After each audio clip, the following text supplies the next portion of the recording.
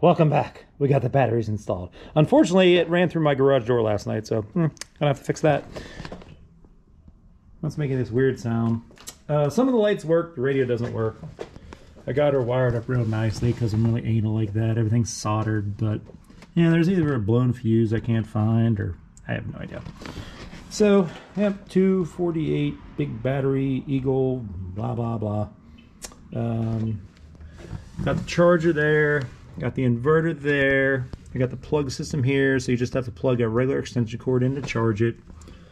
Distribution blocks there, and yeah, I got some of that HDPME or whatever it is down there. I didn't put this one here because I don't want to put bolts through it in case we put a different battery in there, so I didn't want the bolt scratching the battery.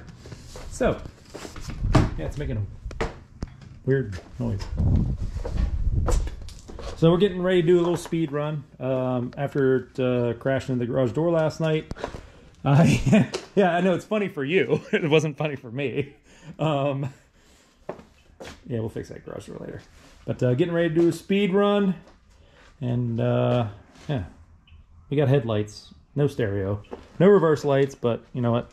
You don't need all that nonsense. So stand by for more. We'll see what two 48-volt Eagles and a 2006 Club Car DS with a Plum Quick upgrade and a Navitas 440 does. And I'm not going to crank it up all the way. I probably only get it at like 6,000 RPMs because, yeah, I don't want to hurt anything else. So we'll be right back.